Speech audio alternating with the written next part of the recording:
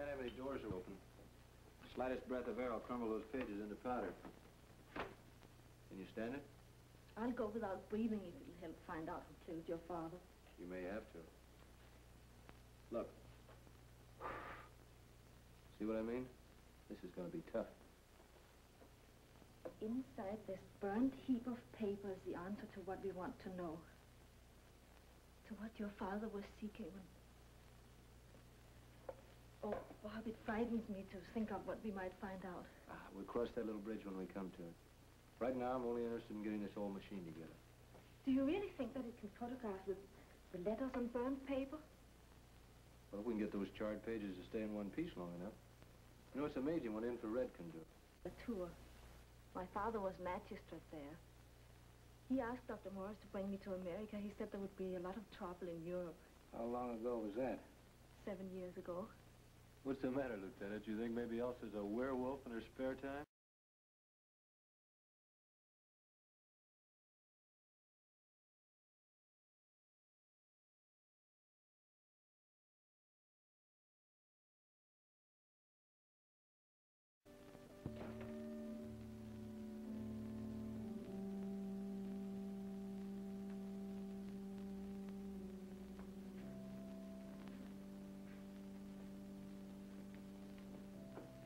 How do you do, sir?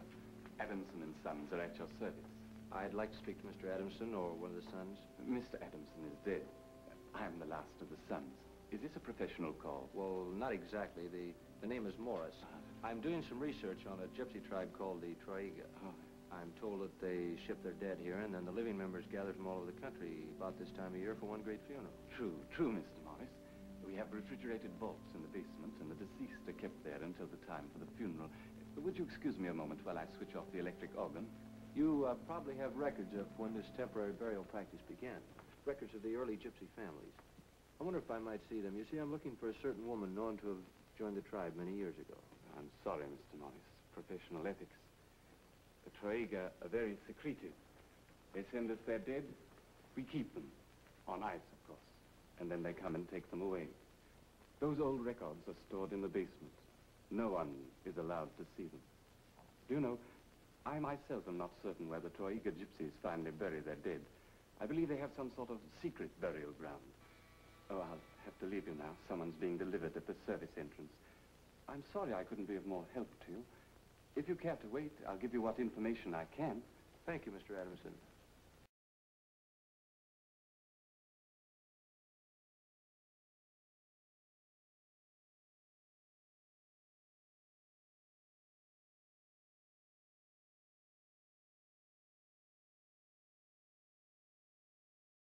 Say, easy on the eyes?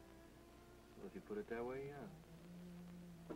Mr. Morris, we can be friends. Okay. Please call me Celeste. Celeste. Bob?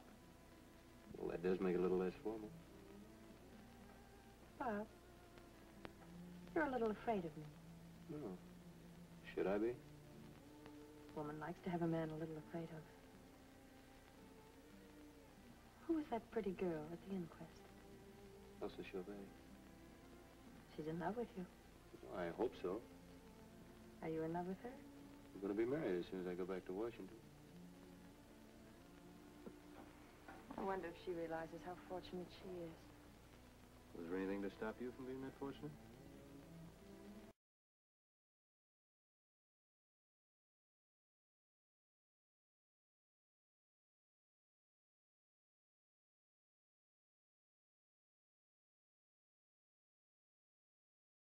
Tell me what happened. Did you learn anything new at the mortuary? Well, no, not as much as I wanted to. What took you so long? Well, I ran into that whole gang of gypsies at Adamson's. Celeste was there. Celeste? Yeah, the gypsy princess. As a matter of fact, she asked me to drive her home, and I did. You drove her to the gypsy camp? Yeah, I stayed for tea, too. It was very interesting. She told me a lot of things about herself and her tribe. Did you know that the Troiga tribe has one of the few forms of matriarchal inheritance left in the world? You know, where they pass the title from mother to daughter instead of father to son. Blood to blood, they call it. No, I didn't know that. Yeah, it's true. Celeste told me. She inherited her title from her mother. Celeste. Well, that's her name, darling. She asked me to call her that instead of Princess. But I don't understand. At the inquest this morning, you were convinced that there was some connection between these gypsies and your father's death. And now, you act as though that suspicion was the farthest thing from your mind. Darling, what has come over you? Well, nothing. It's just now that I've met and talked with the gypsies, I'm convinced they're simple, harmless people. They may have strange customs and secrets, yes, but, well, I'm not going to run around and make wild accusations against innocent people. Maybe there's some things we just don't understand. I'm as certain that that gypsy girl is evil as I am that I breathe. Oh. Deep in my heart, I know. And I'm afraid. Afraid of what it'll do to us. To you. Oh, darling, you take things too seriously.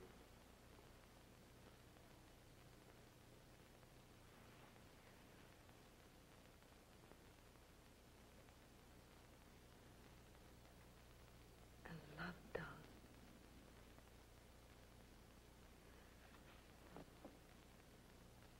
This, I think, is yours. It explains a great deal.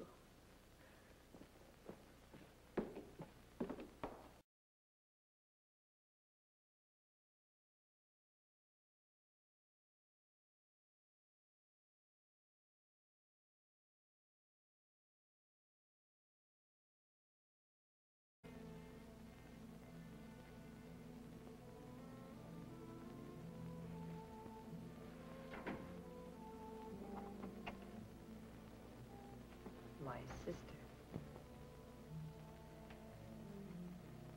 The wounds, they burn, do they not? You're trapped, Celeste. You might as well give up. Come, Elsa. We must go build ourselves another temple. The old one has been desecrated.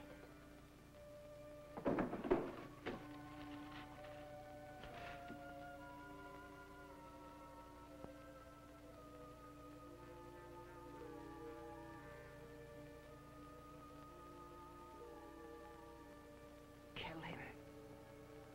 Put that gun down, Elsa. Kill him. Do as I say. Elsa, put that gun down. Put that gun down, Elsa. This is my voice, Elsa. My voice says kill him. Don't listen to her, Elsa. Don't listen to her. Kill him. Listen to me. This is Bob talking.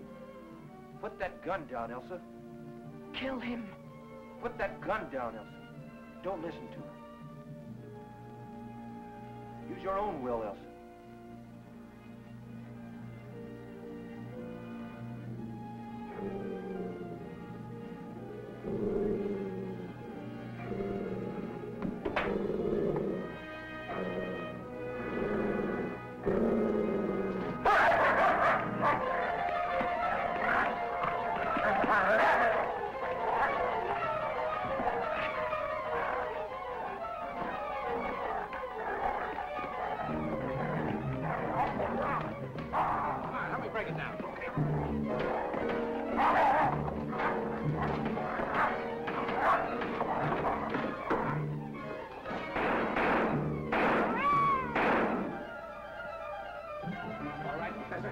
Yeah, I'm all right.